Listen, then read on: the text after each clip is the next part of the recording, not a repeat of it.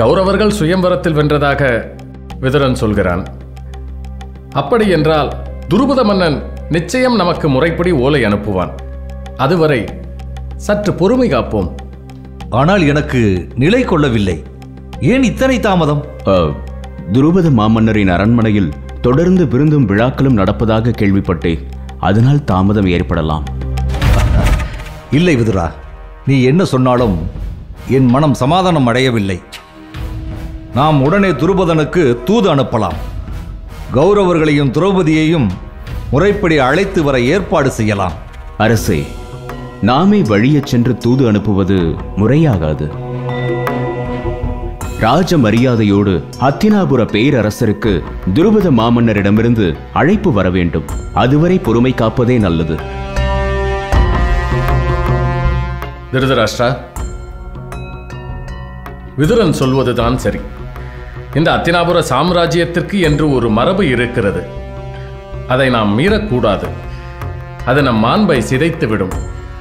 ஆகவே இன்னும் ஓரிரு நாள் பொறுமை காப்பது சிறந்தது என்று நான் நினைக்கிறேன்.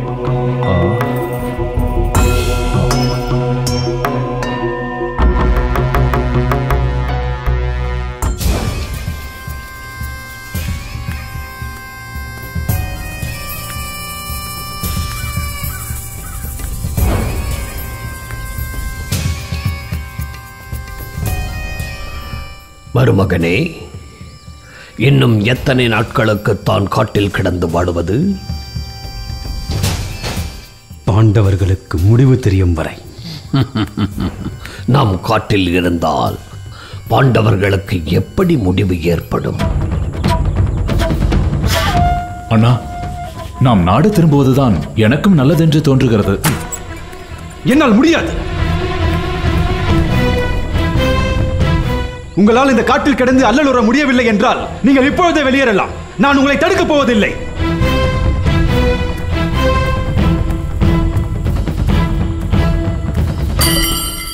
துரியோதனா, என்ன பேச்சுகிறது?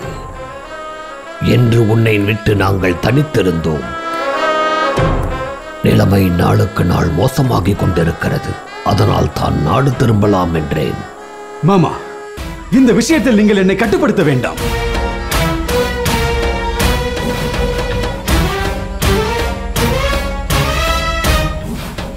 நாம் நாடு திரும்பாவிட்டால் ஹத்தினாபுர அரண்மனையில் பெரும் குழப்பம் ஏற்படும்.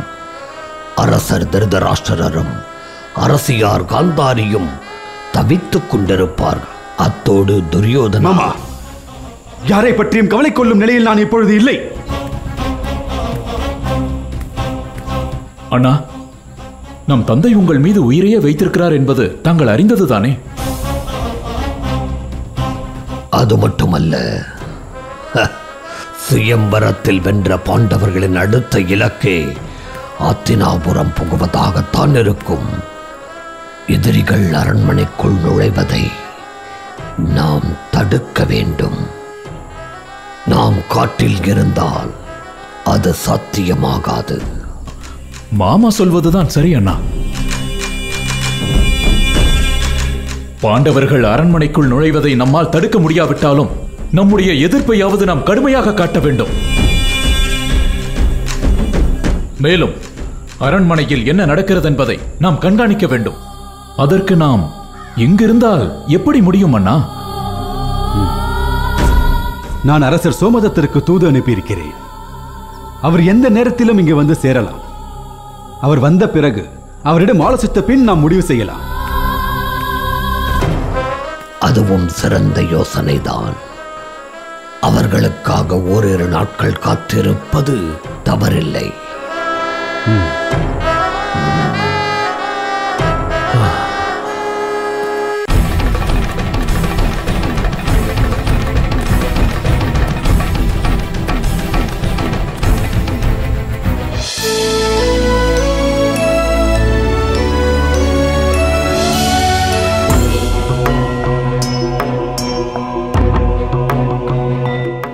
அரசே, தாங்கள் அனுப்பிய ஓலையின் உட்பொருளை பாண்டவர்கள் புரிந்து கொண்டிருப்பார்களா? நிச்சயம் புரிந்து கொண்டிருப்பார்கள்.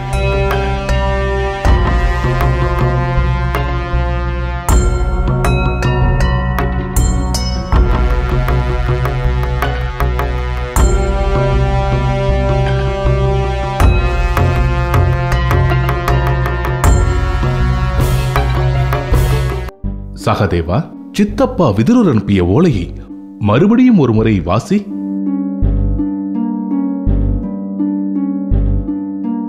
பாண்டவர் திருமணம் பாரெங்கும் பரவட்டும். துருபத மாமன்னர் தூது அனுப்பட்டும். வல்லவன் சொல்லுக்கு வலிமையுண்டு. உரைப்பார் உரைக்கும் முறைப்படி உரைத்தால் அழைப்பார் அழைக்கும் முறைப்படி அழைப்பர். உழைப்பார் உரைக்கும் முறைப்படி உரைத்தால் அழைப்பார் அழைக்கும் முறைப்படி அழைப்பர். எத்தனை கருத்தாழம் மிகுந்த வார்த்தைகள், எத்தனை உட்பொருளை தாங்கிய சொற்கள்.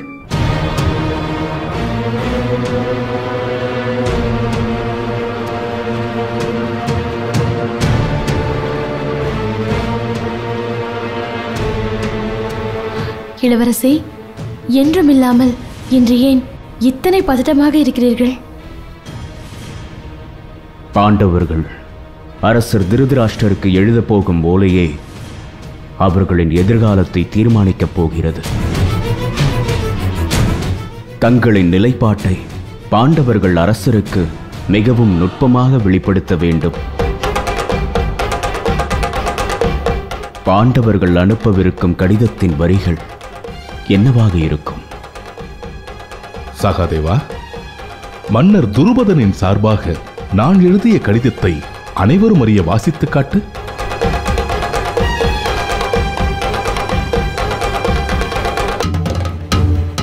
அத்தினாபுர பேரரசருக்கு துருபத மாமன்னரின் வணக்கங்கள். தங்களின் புத்திரர்களாகிய பாண்டவர்கள் என் மகள் திரௌபதியை சுயம்பரத்தில் வென்று மணந்திருக்கிறார்கள். பாண்டவர்களையும் தங்களின் மருமகள் திரௌபதியையும் உரிய ராஜமரியாதையோடு அத்தினாபுர அரண்மனைக்கு அழைத்துச் செல்வீர்கள் என்று நம்புகிறேன். தங்களின் அழைப்பிற்காக அவர்கள் ஆவலோடு காத்திருக்கிறார்கள். பாண்டவர்களை ராஜமரியாதையோடு அழைத்துச் சென்று அவர்களுக்குரிய ராஜ்யத்தை அளிக்கும்படி கேட்டுக்கொள்கிறேன். என்ன கடிதம் இது? இதற்கு நாம் கௌரவர்களின் காலில் விழுந்து மண்டியிடுவதே மேல். அத்தினாபுர ராஜ்யம் நம் தந்தையுடையது. அதை யாரும் நமக்கு தாரை வார்க்க வேண்டிய அவசியமில்லை. எம்முடைய ராஜ்யத்தை ஒப்படைத்துவிட்டு நாட்டை விட்டு வெளியேறு என்று எச்சரிக்கும்படி எழுத வேண்டும். பீமன் ஆத்திரக்காரன். அவன் ஆவேசம் கடிதத்தில் பிரதிபலித்தால் அது மோசமான பின்விளைவுகளை ஏற்படுத்திவிடும்.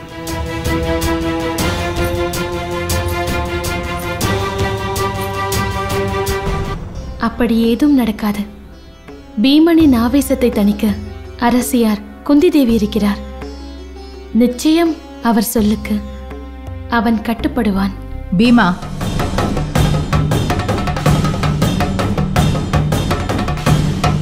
ஆவேசம் அழிவையே தரும்.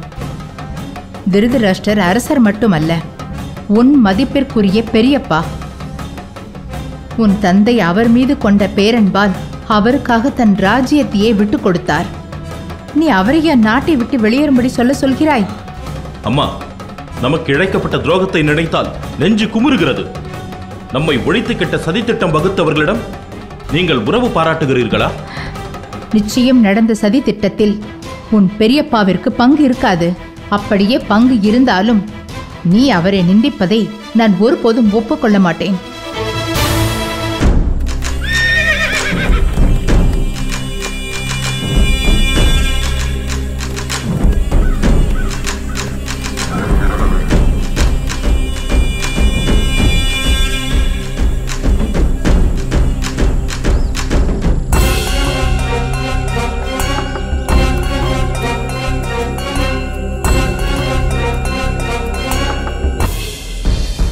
பாலிகா தேசத்து மன்னருக்கு என்னுடைய பணிவான வணக்கங்கள்.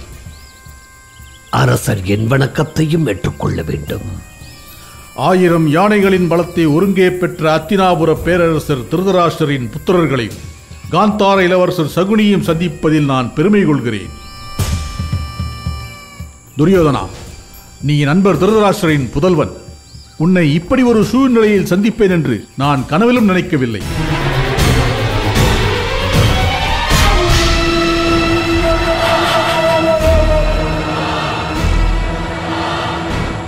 அரண்மனையில் வாழ வேண்டிய நீ இப்படி காட்டில் வாழ நேர்ந்தது நினைக்கும் பொழுது வருத்தமாகத்தான் இருக்கிறது.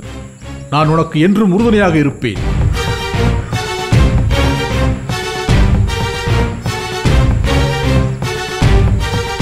உன்னுடைய இந்த நிலைக்கு காரணமானவர்களை நான் அழித்தொழிப்பேன். எமது சேனைகள் வனத்திற்கு அப்பால் நின்று கொண்டிருக்கின்றன. மன்னரே, தோல்வியை என்னை தொடர்ந்து ஆறத் தழுவிக் கொண்டிருக்கிறது.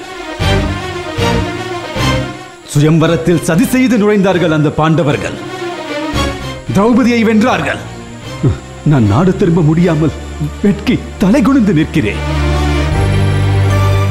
பாண்டவர்களை பழிக்கு பழி வாங்காம நான் நாடு திரும்ப மாட்டேன். துரியோதனா, நடந்த யாவற்றையும் யாம் அறிவோம். பாண்டவர்கள் உனக்கு மட்டுமல்ல, எமக்கும் பகைவரே.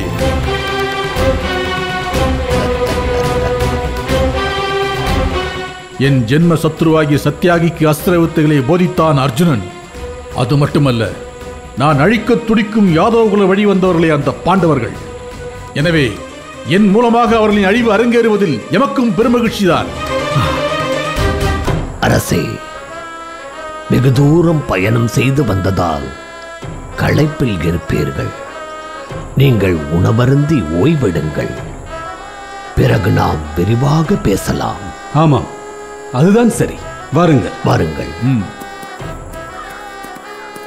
பீமன் ஒருவனை தவிர மற்றவர்களை கட்டுப்படுத்துவது எளிதல்லவா?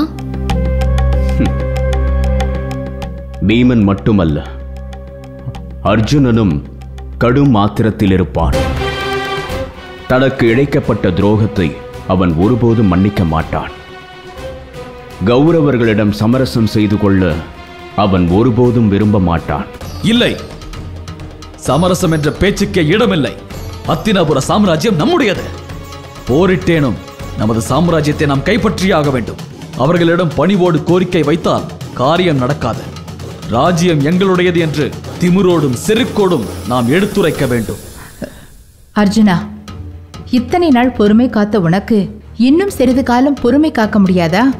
அம்மா, பொறுத்ததெல்லாம் போதும். இனியும் நாம் பொறுமையோடு இருந்தால் நம்மை கோழையர் என்று எண்ணி நகையாடும் அந்த கௌரவ கூட்டம்.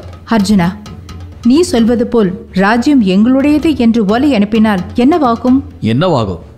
ராஜ்யம் நம்முடையதாகும். இல்லை, இல்லை, இல்லை. போர் மூலம் ஹத்தினாபுரத்தில் இரத்த 6 பெருக்கெடுத்து ஓடும். இதைத்தான் நீ விரும்புகிறாய் அர்ஜுனா?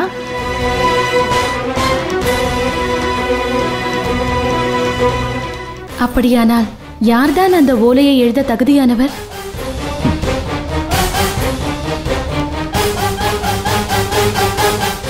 சகாதேவன்.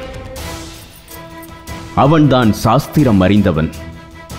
சத்திரிய தர்மங்களை தலைகீழ் பாடமாக பயின்றவன். ஓர் அரசருக்கு அனுப்பப்படும் ஓலை எவ்வாறு இருக்க வேண்டும் என்பதை அவனே நன்கு அறிவான். பகை நாடே ஆயினும் அந்த நாட்டிற்கு ஓலை எழுதும்போது கண்ணியம் தவறக்கூடாது என்கிறது சாஸ்திரம்.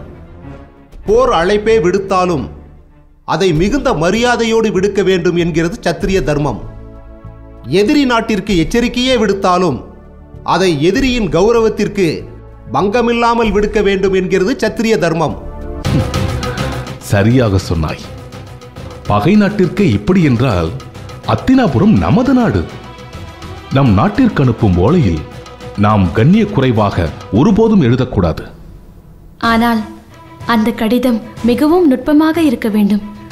மறைமுக எச்சரிக்கையையும் அந்த கடிதத்தில் விடுக்க வேண்டும் என்பதல்லவா உங்கள் எண்ணம்? அந்த காரியத்தை யார் செய்வார்கள்? அதற்கு குந்தி தேவியார் இருக்கிறார்கள். ஓர் வார்த்தைக்குள் 1000 பொருளை அடக்க அவர்களால் மட்டுமே இயலும். அத்தினாபுரத்திற்கு வர எங்களுக்கு அனுமதி கொடுங்கள் என்று அவர்களிடம் கெஞ்சப் போகிறீர்களா? யாரும் யாரிடமும் கெஞ்ச வேண்டிய அவசியமில்லை. இத்தருணத்தில் நாம் முடிவெடுப்பதை விட அரசி குந்தி தேவியாரின் ஆலோசனையை கேட்பதே மிகச் சிறந்தது என்று எனக்கு படுகிறது. நானா? ஆம் அரசியாரே, தாங்கள் அனுபவத்திலும் ஆளுமையிலும் மிகச் சிறந்தவர். தாங்களே என் பொருட்டு இந்த கடிதத்தை ஏற்ற வேண்டும். இது என் தாழ்மையான வேண்டுகோள். நகுலா. அம்மா, நான் கடிதத்தின் வாசகத்தை சொல்கிறேன், நீ எழுது. அப்படியே அம்மா.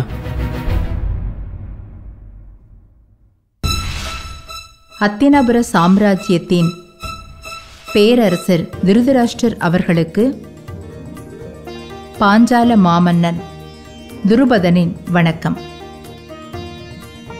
தங்களின் புத்திரர்களான பாண்டவர்கள் தற்பொழுது என் மருமகன்கள் சுயம்பரத்தில் என் மகள் திரௌபதியை பாண்டவர்கள் மணந்த செய்தியை தாங்கள் அறிந்திருப்பீர்கள்.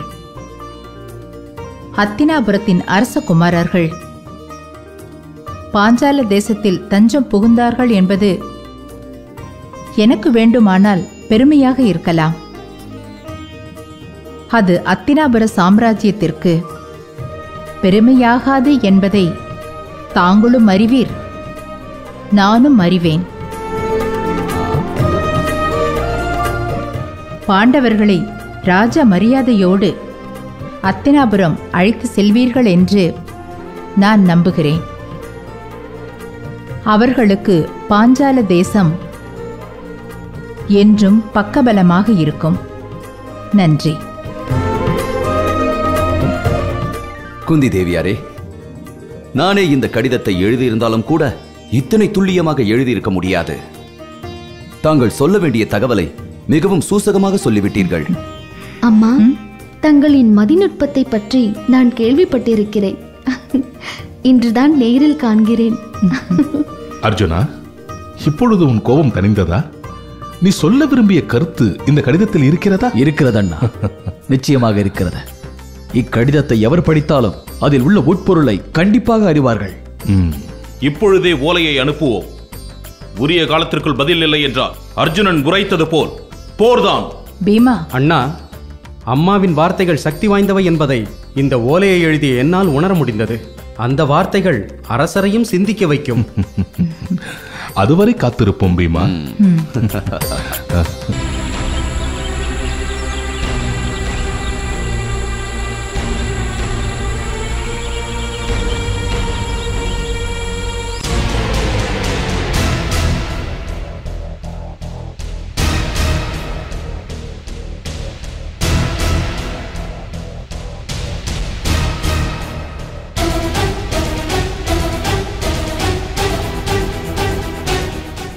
அரசே, பாண்டவர்களால் தான் இந்த இடைநிலைக்கு ஆளானேன். இதிலிருந்து மீண்டு வர தாங்களே உதவி செய்ய வேண்டும். பாண்டவர்கள் இப்பொழுது எங்கே இருக்கிறார்கள்?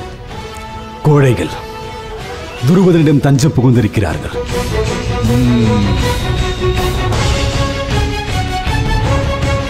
அரசே, நாம் உடனடியாக அந்த பாஞ்சாலத்தின் மீது போர் தொடுக்க வேண்டும். அந்த பாண்டவர்களை கூண்டோடு அடிக்க வேண்டும்.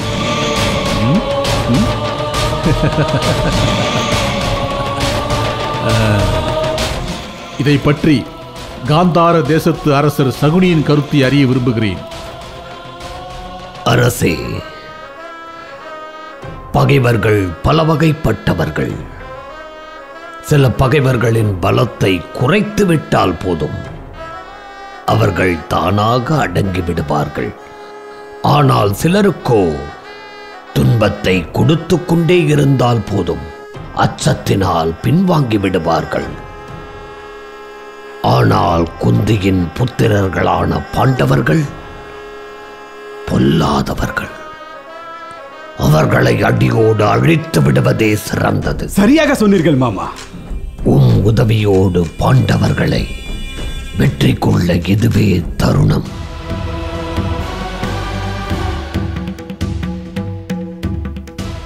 இப்போதும் அந்த வாய்ப்பை தவறவிட்டால் ஊரார் எம்மை கோழைகள் என்று தூற்றுவார்கள். வெறும் சூழ்ச்சிக்காரர்கள் என்று உலகம் எம்மை பார்த்து கைகொட்டி நகைக்கும். பாண்டவர்களை அத்தினாபுரத்திலே நுழைய விட்டுவிட்டால் அவர்களால் எமக்கு பேரபாயம் ஏற்படும். எனவே அவர்களை இப்போதே அழித்து விடுவதே சிறந்தது. சகுனி, ஒரு வகையில் உம்முடைய கருத்தும் சரியானதே. அந்த கிருஷ்ணனின் துணை கொண்டிருக்கும் அந்த பாண்டவர்கள் அழிக்கப்பட வேண்டியவர்கள் என்பதில் எனக்கு எந்த மாற்று கருத்தும் இல்லை. ஆனால் அதற்கு இது தக்க தருணம்தானா என்பதை சற்று தீர்க்கமாக சிந்திக்க வேண்டும்.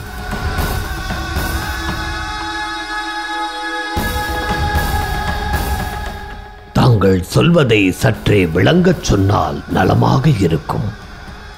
நாம் ஈடுபடும் போரில் நமக்கு வெற்றி கிடைக்க வேண்டுமெனில் முதலில் புறக்காரணிகளை ஆராய வேண்டும். அப்படி ஆராயாமல் களத்தில் இறங்கினால் தோல்விதான் மிஞ்சும்.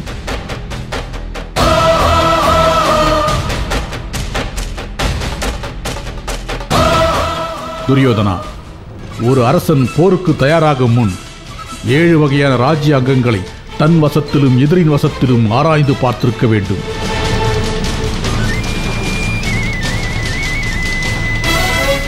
அரசன், அமைச்சன், நண்பன், கருவூலம், தேசம், துர்க்கம், படை ஆகிய 7 வகையான ராஜ்ய அங்கங்களை பற்றி தன் வசத்திலும் எதிரின் வசத்திலும் சீர்தூக்கி பார்த்திருக்க வேண்டும். அதன் பிறகு 6 வகையான யுத்த தந்திரங்களை சரியான முறையில் பிரயோகிக்க வேண்டும். அந்த 6 வகை யுத்த தந்திரங்களை யாம் அறியலாமா?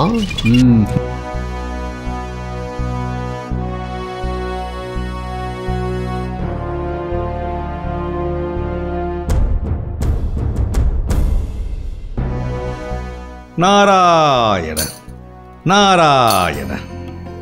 நாரதரே, வருக வருக. இன்று உம்முடைய கழகம் எம்மிடத்திலோ? இங்கு யார் தலை உருள போகிறதோ பார்க்கலாம். நாராயண நாராயண. உலகத்திலும் இப்படி ஒரு வரவேற்பு எவருக்குமே கிடைப்பதில்லை. இருந்தாலும் உலக நன்மையே எமக்கு முக்கியம். பீடிகை பெரிதாக இருப்பதை பார்த்தால் கழகமும் பெரிதாக இருக்கும் போல் தெரிகிறதே. ஏன் தாமதம்? வந்த காரியத்தை நீர் தொடங்கலாம். எனக்கு ஏன் இந்த வீண் பொல்லாப்பு? நான் வருகிறேன். நாரதரே, நான் விளையாட்டாக சொன்னேன். வந்த விஷயத்தை சொல். நாராயண நாராயண. இப்படி ஒரு அதிசயத்தை இதுவரை நான் கேள்விப்பட்டதே இல்லை. எதை நீ அதிசயம் என்கிறாய்? ஒரு ஆண் எத்தனை பெண்களை மணக்கலாம்? அது அவரவர்கள் பலத்தையும் சாமர்த்தியத்தையும் வசதியும் பொறுத்தது. ஓ, பெண்? இது என்ன கேள்வி? பெண்ணுக்கு எப்போதுமே ஒரு கணவன் மட்டும்தான் இருக்க முடியும். அது நேற்று வரை. இன்று பெண்களுக்கான இலக்கணத்தையே மாற்றி எழுதிவிட்டார்கள் தங்களின் அத்தை குந்தி தேவி. என்ன சொல்கிறாய் நீ? எனக்கொன்றும் புரியவில்லையே. குந்தியின் புதல்வர்களான பாண்டவர்கள் 5 திரௌபதியை மணந்து கொண்டார்கள். நீ தவறாக சொல்கிறாய். சுயம்பரத்தில் வென்றது அர்ஜுனன் அல்லவா? சுயம்பரத்தில் பாஞ்சாலியை வென்றதென்னவோ அர்ஜுனன் தான். ஆனால் பாஞ்சாலியை பாண்டவர்கள் 5 மணந்து கொண்டார்கள். இப்படியும் ஒரு திருமணம் நடக்குமா என்று மூலகத்திலும் இதே பேச்சு. நானும் அது பற்றித்தான் தங்களிடமும் பரமாத்மாவிடமும் கேட்டு தெரிந்து கொள்ளலாம் என்று வந்தேன். நாரதா, நீ சொல்வது உண்மையா? என்ன கேள்வி இது? இந்த நாரதன் இதுவரையில் பொய் உரைத்ததில்லை என்பதை தாங்கள் அறிய மாட்டீர்களா? இது நிச்சயம் கிருஷ்ணனின் வேலையாகத்தான் இருக்க முடியும். எங்கே அவன்?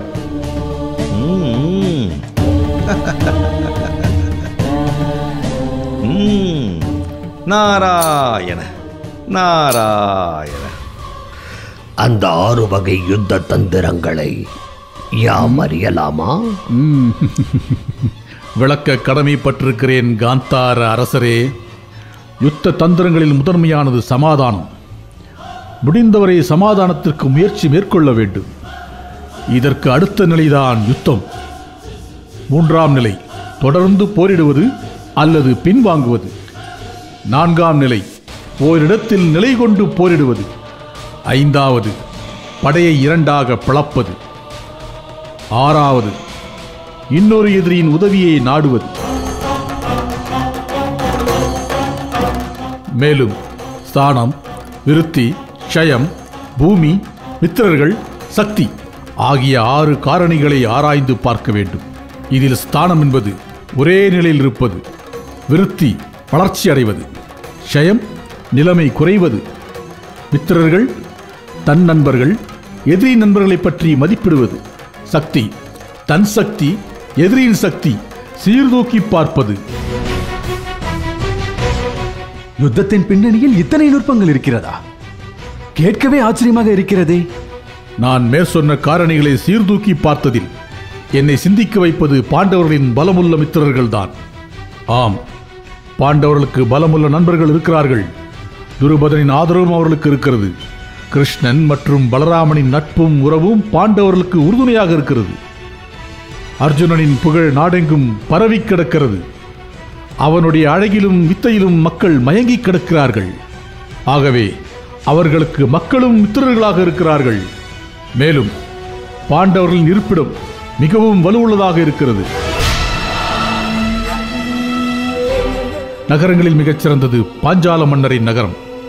நூற்றுக்கணக்கான கோபுரங்களாலும் பனையளவு உயரமுள்ள மதில்களாலும் காக்கப்படுகிறது அந்த நகரம். மேலும் அதிக ஆழமுள்ள ஆழிகளால் சூழப்பட்டிருக்கிறது பாஞ்சால அரண்மனை. ஆயுதங்கள், யந்திரங்கள், சராசன பொருட்கள் ஆகியவற்றால் நிறைந்துள்ளது ஆயுதச்சாலை. ஆயுதச்சாலையின் கதவுகள் 1000 யானைகளாலும் தகர்க்க முடியாதவை. ஆயுதச்சாலையின் மீது அதிபயங்கர சக்கரம் ஒன்று சுற்றி கொண்டே இருக்கிறது. அரண்மனை சுவரெங்கும் சத்கனிகள் இருக்கின்றன. பாஞ்சால மன்னன் மீது மக்கள் பேரன்பு கொண்டிருக்கிறார்கள். அதனால் மக்களே மன்னனுக்கு அரணாக விளங்குகிறார்கள். ஆகவே துருபதன் வசம் தஞ்சம் புகுந்த பாண்டவர்களை இப்போது போரிட்டு வெல்வதென்பது இயலாத காரியம். அப்படி என்றால் இப்பொழுது என்ன செய்வது? யுத்த தந்திரங்களில் முதன்மையானது சமாதானம். பாண்டவருடன் சமாதானமா? அது ஒருபோதும் நடக்காது. அதற்கு பதில் அவர்களை எதிர்த்து போரிட்டு மடியலாம்.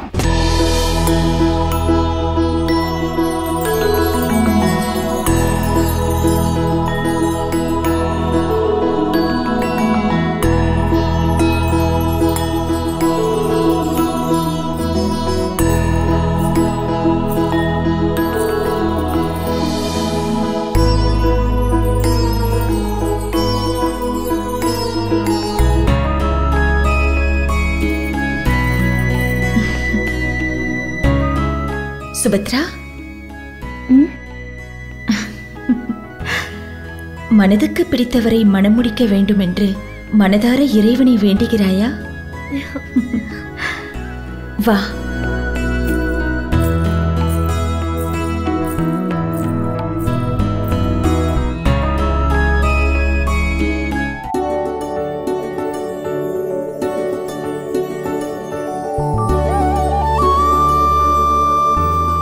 கிருஷ்ணா,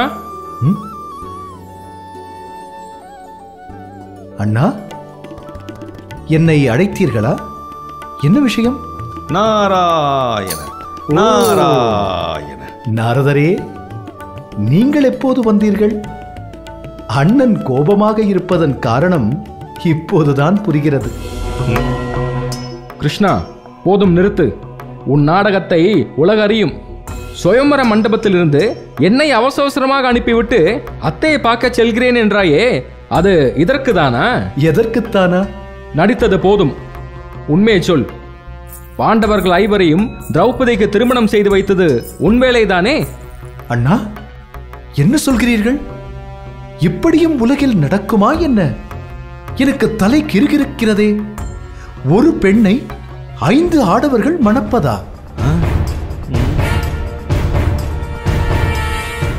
இது என்ன அநீதி? இது என்ன அதர்மம்?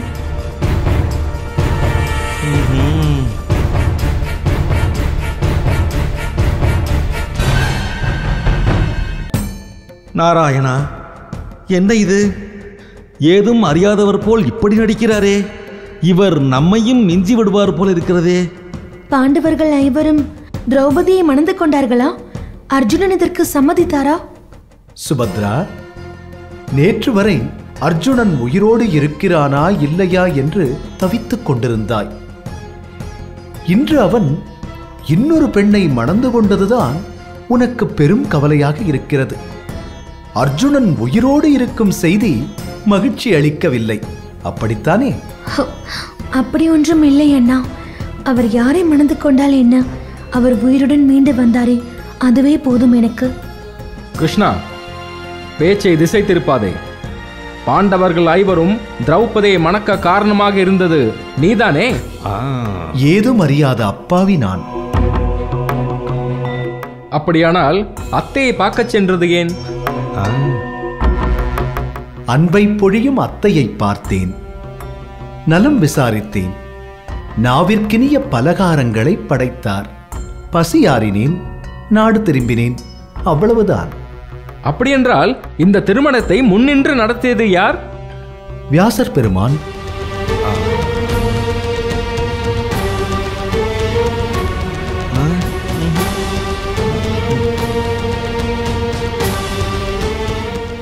இப்பொழுதுதான் திருமணத்தை பற்றி எதுவுமே தெரியாது என்றாய்?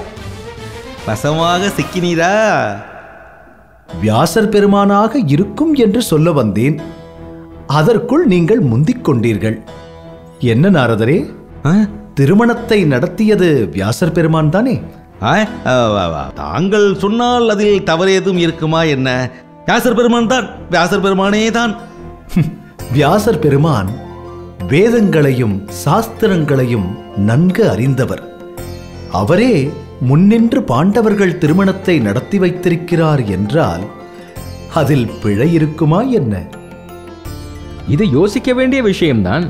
காரண காரியம் இல்லாமல் வியாசர் பெருமான் எதையும் செய்ய மாட்டார், இல்லையா நாரதரே? ஆமாம் ஆமாம், எதையுமே செய்ய மாட்டார் தங்களைப் போல. உண்மைதான். வேதவியாசரே இந்த திருமணத்தை முன்னின்று நடத்தி வைத்திருக்கிறார் என்றால் அதில் பிழையிருக்க இடமேது?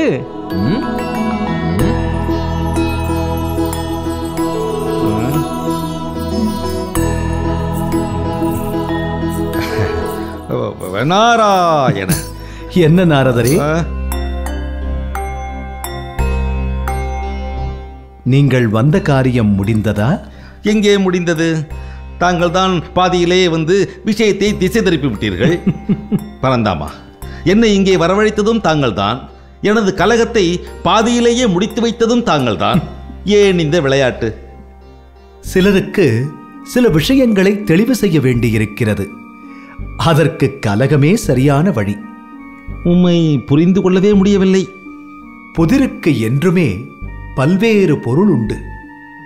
அவரவர் வசதிப்படி புரிந்து கொள்ளும் தன்மை புதிருக்கு மட்டுமே உண்டு. அதனால் நானே புரிந்து கொள்ள இயலாத நிலையில் இருக்கிறேன்.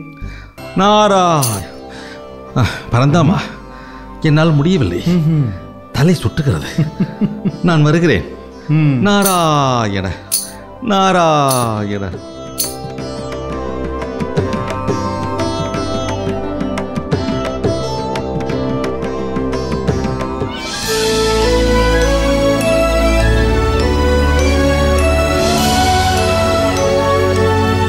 सोमाय च रुद्राय जनमस्ताम्राय जरुणाय जनमसिन्धाय च पशुपतये जनम उग्राय जनभीमाय जनमो अग्रवेदाय चतुर्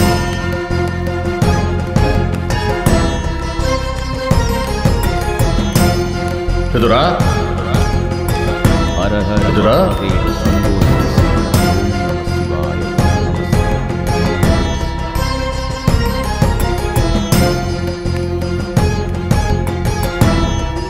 हर हर महादेव. विदुरा, विदुरा. பெரியப்பா, ஏன் இத்தனை பரபரப்புடன் வருகிறீர்கள்? தகவல் சொல்லி அனுப்பியிருந்தால் நானே வந்திருப்பேன் அல்லவா? அதுவரை பொறுமை இல்லை, ஆகவே நேரடியாக வந்துவிட்டேன். பெரியப்பா. விதுரா, நீ அவசரமாக அரசவையை கூட்டியிருப்பதாக கேள்விப்பட்டேன். அதன் காரணத்தை அறியதான் இங்கு வந்தேன். பெரியப்பா, அதை பற்றி தங்களிடம் விவாதிக்கத்தான் நான் தயாராகி கொண்டிருந்தேன். அதற்குள் தாங்களே இங்கு வந்துவிட்டீர்கள்.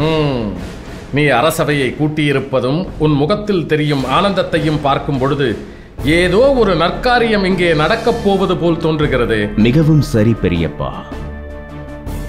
ஹத்தினாபுரத்தை கவ்வியிருந்த இருள் விரைவில் விலகப் போகிறது. குரு வம்சத்தின் மீது படிந்திருந்த கரை நீங்கப் போகிறது. நம்மையெல்லாம் பற்றியிருந்த துயரம் நம் நெஞ்சை விட்டு அகலப் போகிறது. அந்த இன்பச் செய்தியை உடனடியாக சொல்விதுரா. பாஞ்சால தேசத்திலிருந்து துருபத மன்னன் அனுப்பிய தூதுவன் ஓலையோடு வந்து கொண்டிருக்கிறான். இந்த செய்தியை என் ஒற்றன் வந்து தெரிவித்தான். அந்த ஓலையை அவையில் அனைவரின் முன்னிலையிலும் படிக்க வேண்டிய அவசியம் இருக்கிறது பெரியப்பா. எனவேதான் தங்களிடம் கூட கலந்து ஆலோசிக்க அவகாசம் இல்லாமல் அரசவையை அவசரமாக கூட்டச் சொல்லி உத்தரவிட்டேன். ஆஹா ஆஹா, விதுரா, நீ சாதாரணமான காரியத்தையா செய்திருக்கிறாய்? இந்த குருவம்சத்தின் வாரிசாக, எனக்கு பிள்ளையாக, இந்த அத்தினாபுர சாம்ராஜ்யத்தின் மகா மந்திரியாக, பாண்டவர்களின் சிறிய தந்தையாக, திருதராஷ்டிரனின் ஆலோசகனாக இருந்து நீ வழிநடத்துவதை காணும் பொழுது எனக்கு பெருமையாக இருக்கிறது. இவை அனைத்தும் தங்களிடமிருந்து கற்றுக்கொண்ட பாடம்தான் பெரியப்பா. நிச்சயமாக துருபதன் அனுப்பியிருக்கும் ஓலையால் திருதராஷ்டிரனின் மனம் சஞ்சலமடையும். ஒருவேளை புத்திர பாசத்தினால் அவன் தவறான பாதையில் செல்ல நேரிட்டாலும் நேரிடலாம். ஆகவே அவனை நெறிப்படுத்த வேண்டியது நமது கடமை விதுரா. பெரியப்பா, நான் இன்று வரை அண்ணன் திருதராஷ்டிரருக்கு ஆலோசகனாக இருந்து வழிநடத்தி வருகிறேன். நிச்சயம் தவறான பாதைக்கு செல்ல வழிவகுக்க மாட்டேன். இருந்தாலும் என் வாக்கை விட தங்களின் வாக்குதான் மேலானது. தாங்களும் என்னுடன் இருந்து இதில் ஒத்துழைக்க வேண்டும். இது என் கடமை விதுரா. இதுவே தக்க சமயம். துரியோதனா, பதுங்க வேண்டிய இடத்தில் பதுங்கி பாய வேண்டிய தருணத்தில் பாய்வதே சத்திரியனுக்கு அழகு. இதை சொல்லவா இத்தனை தூரம் பிரயாணம் செய்து வந்தீர்கள்?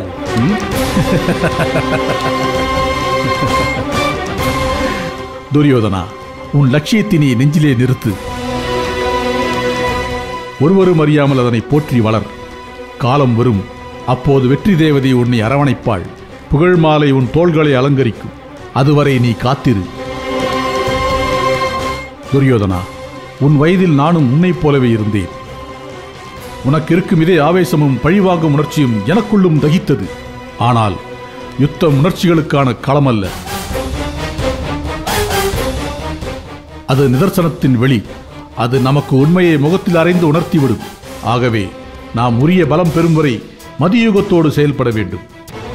இல்லையேல் போர்க்களம் நமக்கு தோல்வியை பரிசாக நல்கும்.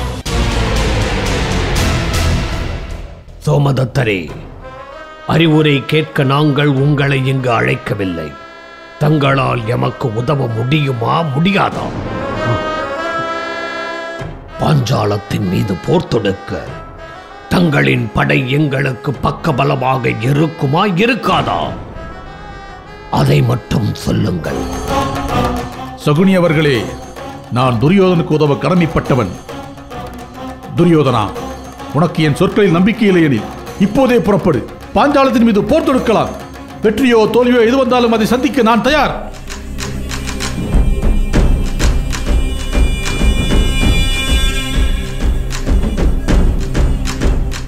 மாமா, ஏன் இப்படி பேசுகிறீர்கள்? சோமதத்தரின் வார்த்தைகளில் உண்மை இருக்கிறது. அவருடைய வார்த்தைகளை மதிக்காமல் நாம் பாஞ்சால தேசத்தின் மீது படையெடுத்தால் நம்மை விட முட்டாள் வேறு யாரும் இருக்க முடியாது. மருமகனே, இதை நீ உணர வேண்டும் என்பதாலே நான் அரசரிடம் சற்று கடுமையாக உதவி கோரினேன். அரசே, எங்களை மன்னிக்க வேண்டும். நாங்கள் மறுபடியும் ஒரு மாபெரும் தவறு செய்ய இருந்தோம். தக்க தருணத்தில் வந்து எங்களை நெறிப்படுத்தினீர். நாங்கள் இப்பொழுதே அத்தினாபுரம் செல்கிறோம். நான் மிகவும் மதிக்கும் மாவீரன் திருதராஷ்டிரரின் அரசகுல மூத்த வாரிசான துரியோதனா, வெற்றி உனதாக உளமாற வாழ்த்துகிறேன். விடைபெறுகிறேன்.